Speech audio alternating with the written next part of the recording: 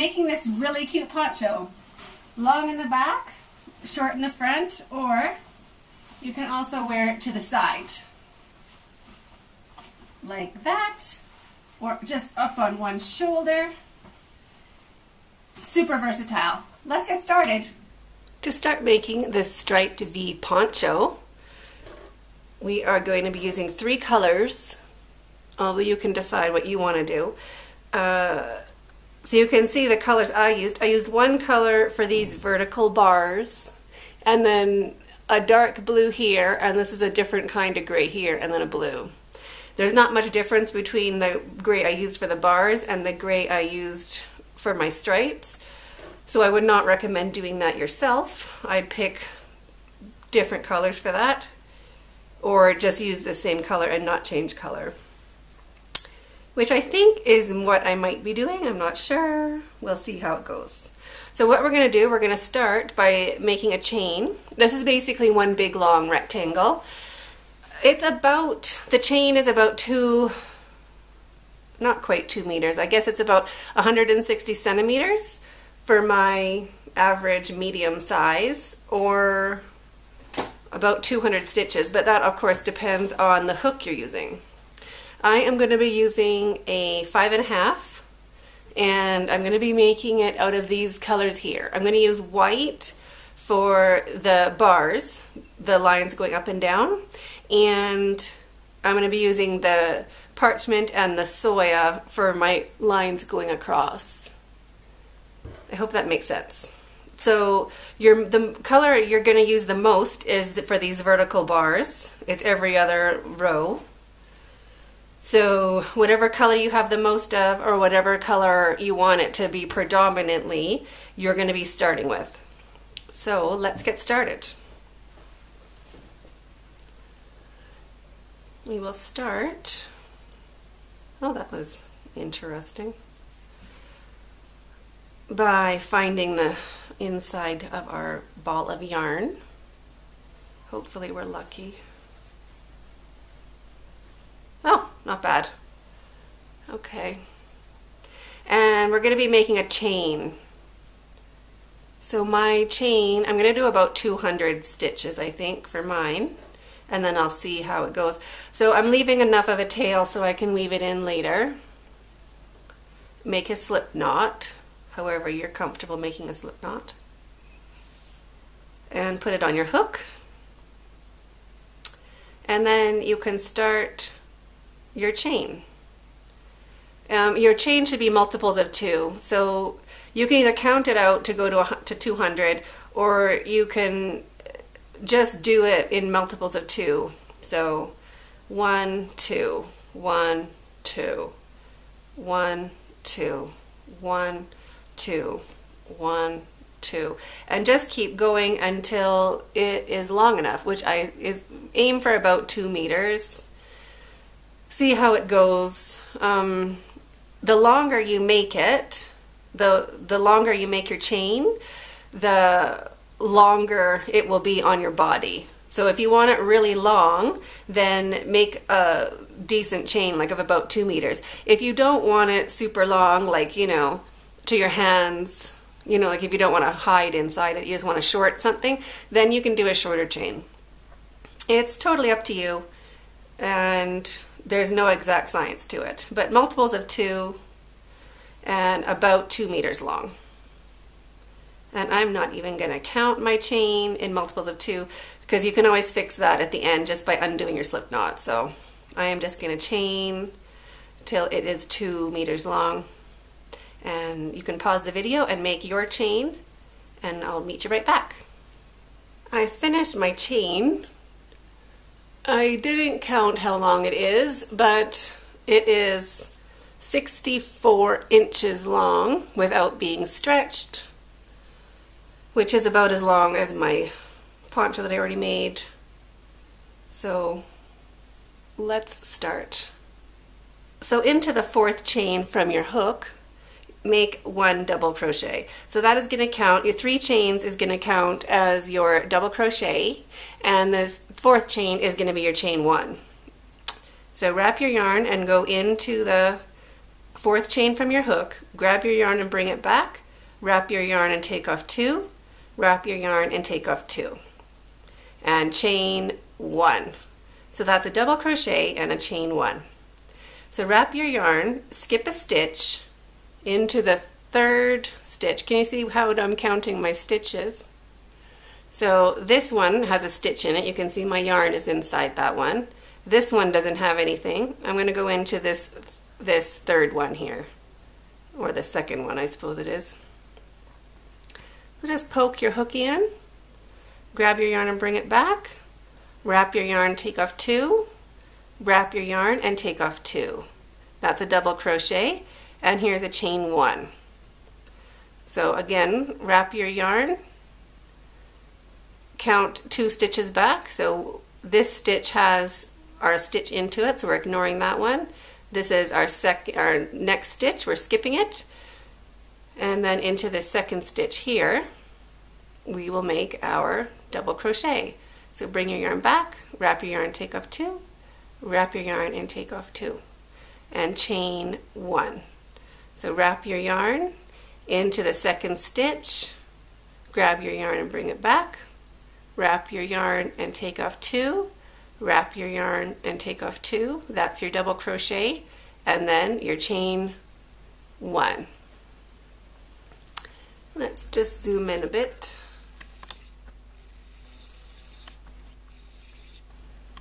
Okay, that's good, right? Better? Okay, so now we're going to do that all the way back along your chain till we get to the end. We're making like this ladder. Okay, so wrap your yarn, skip a stitch into the second stitch, make your double crochet, bring your yarn back, wrap your yarn, take off 2, wrap your yarn and take off 2, chain 1, wrap your yarn into the second stitch, grab your yarn and bring it back, wrap your yarn and take off 2, wrap your yarn and take off 2, chain 1, wrap your yarn and go into the second stitch, grab your yarn, bring it back, wrap your yarn, take off 2, wrap your yarn, take off 2, chain 1. So keep doing this all the way back to the beginning of your chain, and I will meet you there. So double crochet, chain 1 into every other stitch.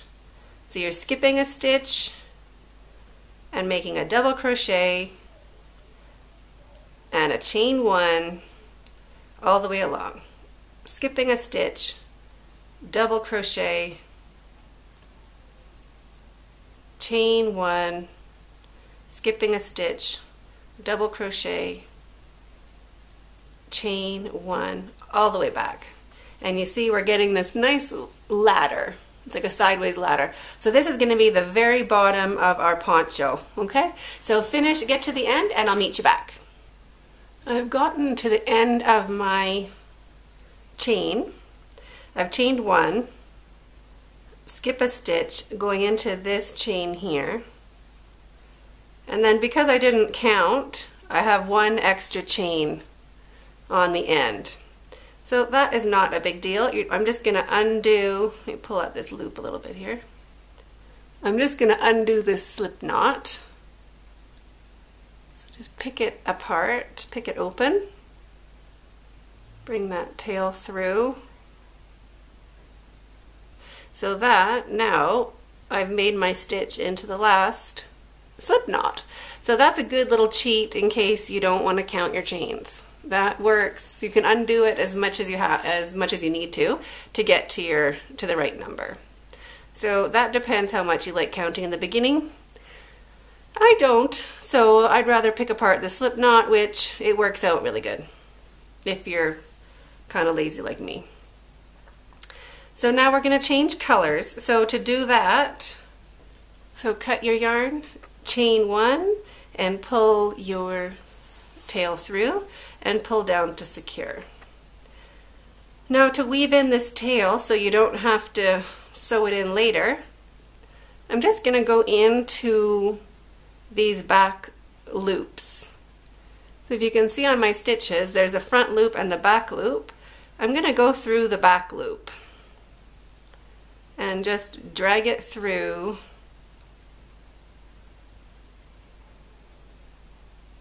a few of these. Probably because this isn't a solid stitch, we're not going into each stitch, I'm going to do quite a few of them. And you can kind of pull it down in the beginning to get that flat there. And then just poke your hook into each back loop and bring your yarn forward. You of course can sew it in with a needle if that's easier for you. But I'm not into needles these days. So I just work in my tail as I go. And I take it quite far.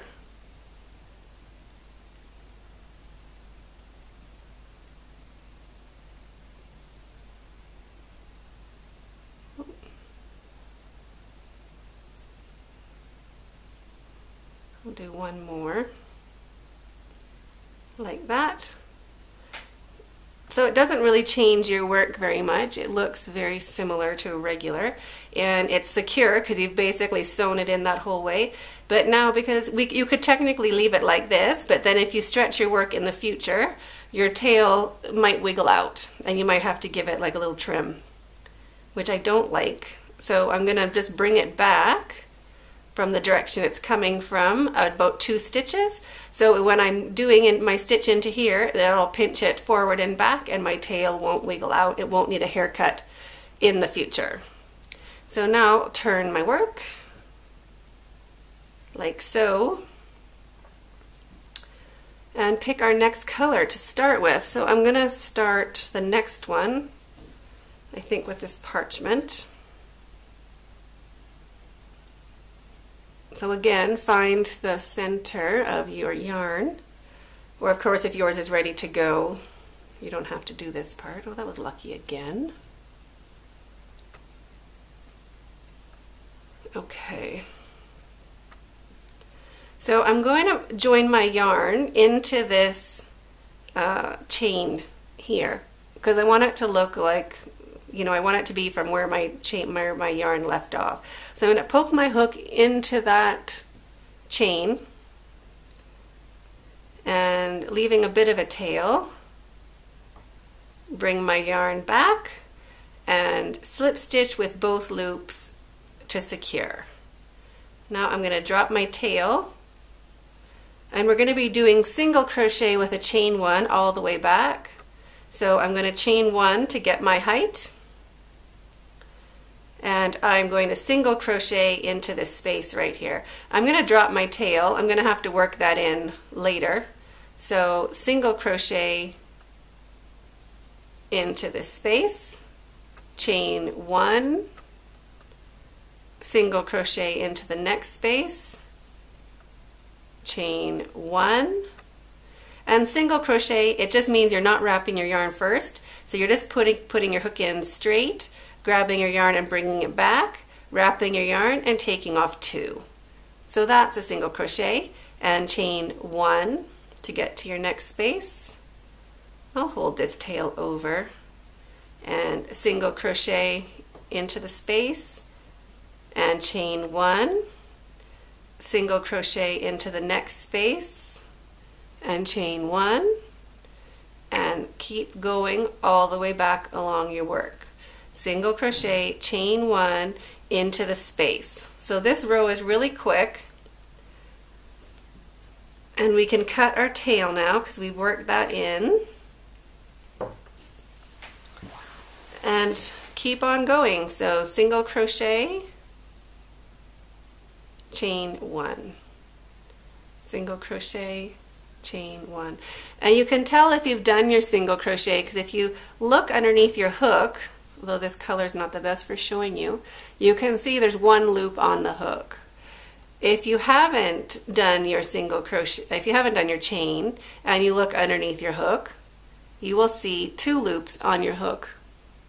Can you see those 2 loops? So that means you haven't done your chain. So chain, and into the next space, single crochet. So keep going like this all the way back along your work, and I will meet you at the end of this row. So here we are at the end, and this last space here counts as a space. So I did my chain one, so I'm going to do my single crochet into this last space. Now I'm going to chain one, cut my yarn, pull my hook and my yarn out, pull to secure that little knot, and I'm going to weave in this tail while I am here, like that. Pull it down so that little chain one knot gets flattened, and I'm going to work this back the same as I did before. Just because every row of this pattern you're going to have two tails, one on each end. So it works out to be a lot of sewing in your ends, although I did on my blue one. It didn't kill me, but it also was not the funnest thing to do. Funnest, the most fun thing I've ever done. So weaving them in, I highly recommend. Just so when you're done your project, you don't have that, you know, a big chore ahead of you. You can just go straight to looking fabulous. I can get that in. There we go. All right, I'll go two more. I can go into that one and into this one.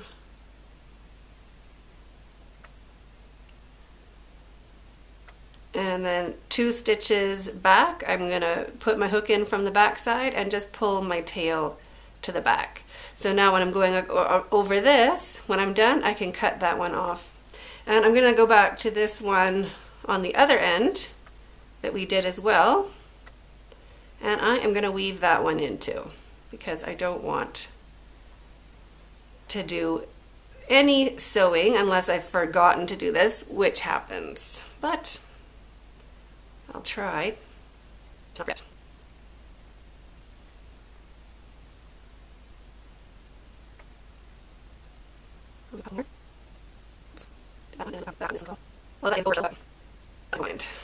Okay, so there's both my tails are woven in. This is the only one I'm going to have to stitch in when I'm done, hopefully. And this is where we're going to be starting. So now I'm going to go back to making my double crochets and chain one. So I'm going back to my white yarn, and I am going to join into this very first space, the very first chain space. Well, it's not a space, the very first chain stitch. So I put a loop on my hook and brought it through, and do a slip stitch with both strands. Drop one strand, chain 3, 1, 2, 3, and then chain 1, because your chain 3 counts as your double crochet, chain 1 counts as your chain 1. And now into these spaces you're going to be doing a double crochet. So put your yarn straight into this chain 1 space of the previous round, and right on top of your previous double crochet. So your double crochets are stacking on top of each other, and they're going to be in the same color yarn.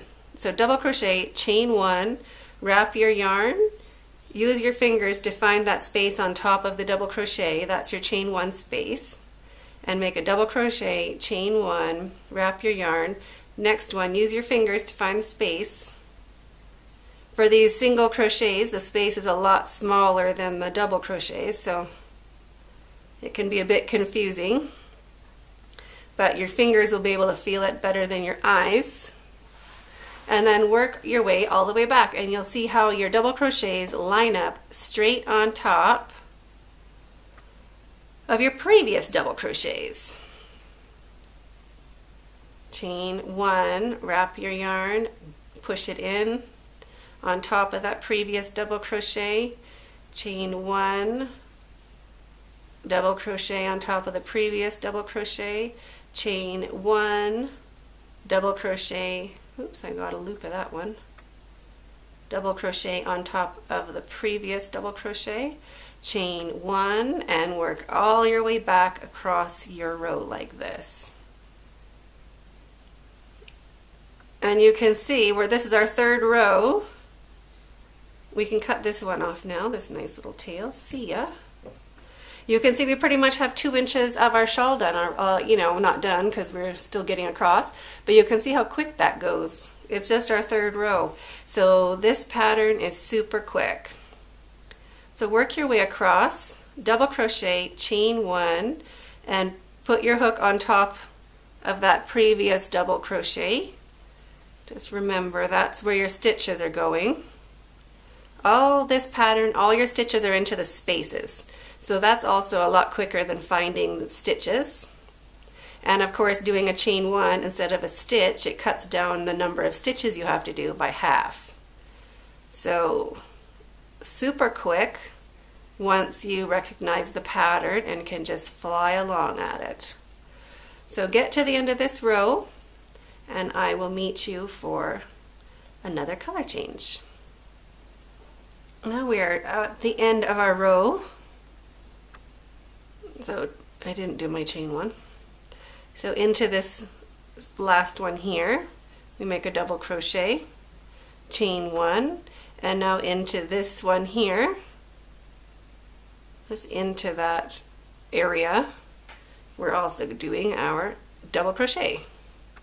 Just so our edge is nice and neat on that side, and all of our double crochets of the previous round, including our chain, have a double crochet on top.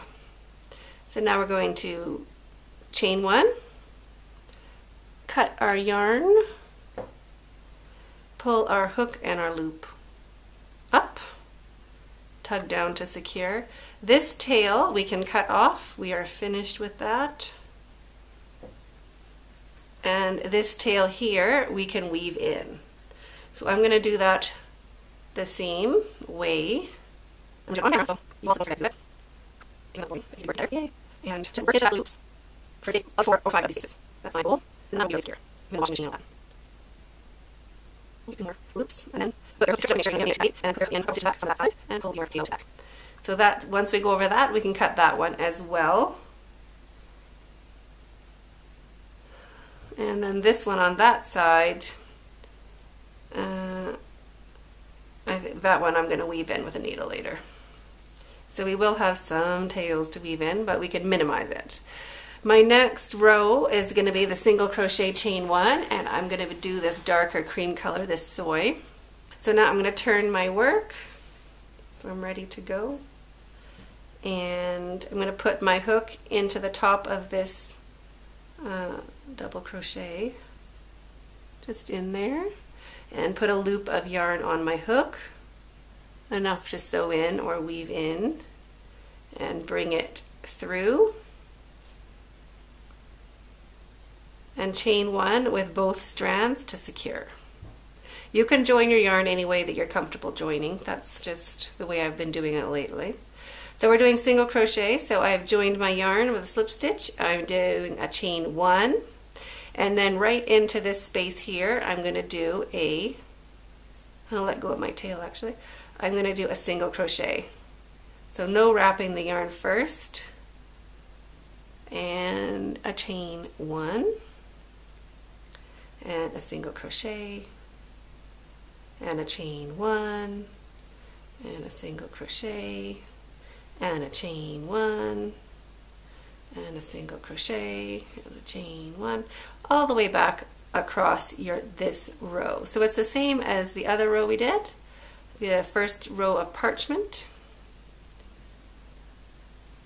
We've gone over our tail, we can cut that one.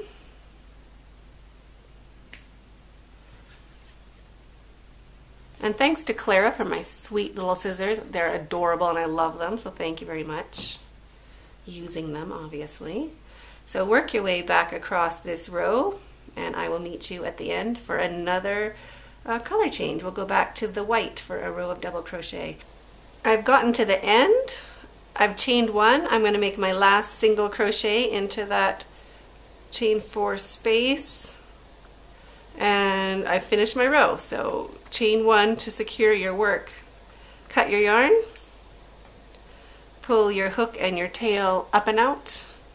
Just give it a little tug, make sure it's not bunched up, and 2 stitches back, put your hook in from the back, pull the tail down and through, and you're ready to join your next color.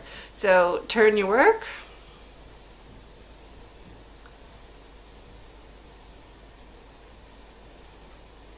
and I'll be using white.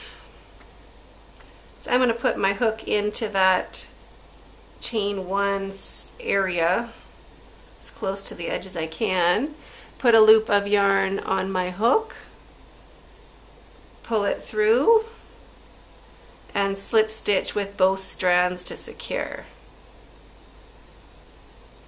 Now I'm going to chain 1, 2, and 3. I chained 4 here, and I think that's too many chains for me. I'm just going to chain 3. So my slip stitch, I'm kind of going to count that as a chain, and then 1, 2, 3. So I'm just going to do that. So I slip stitched and chain 3. Now into this first space on top of your previous double crochet. So don't worry about looking for your stitches or where you should go. Just look for the top of your double crochets and push your hook straight into that space. So double crochet, chain 1, push your hook on top of the next, just into the space. You don't have to go into the stitch, but just into that space. Double crochet, chain 1, into the space on top of the next double crochet, chain 1. And then do this all the way. Let me get that guy going this way so I can cut him after. All the way back along your work. So your rows are alternating between single crochet, chain 1 in your colors generally, and double crochet, chain 1 in your base color, which are the vertical stripes. So your horizontal stripes are single crochet, your vertical stripes are the very same color. Whatever color you're using, every double crochet row is going to be the same color. So make your poncho, probably get it about 2 feet, 24 inches or so. I can measure mine just to give you an idea of how much crochet to do. Let's see. Yeah, mine's about 27 inches or 70 centimeters tall. So keep crocheting, and I will meet you in part 2 for how we join this together. So I hope this gets you started. If you have any questions, leave them in the comments below. You can also find me, my details for, my email and Instagram and all that is also in the description below. So if you have any questions or comments, just drop me a line and I'm totally happy to help you out. I hope this gets you started on your poncho, and we'll have part 2 coming up to how we join it and actually turn our rectangle into a poncho. So thanks so much for watching. If you liked this video, please like and subscribe. Please share with your friends. And thanks so much for watching. Stay hooked.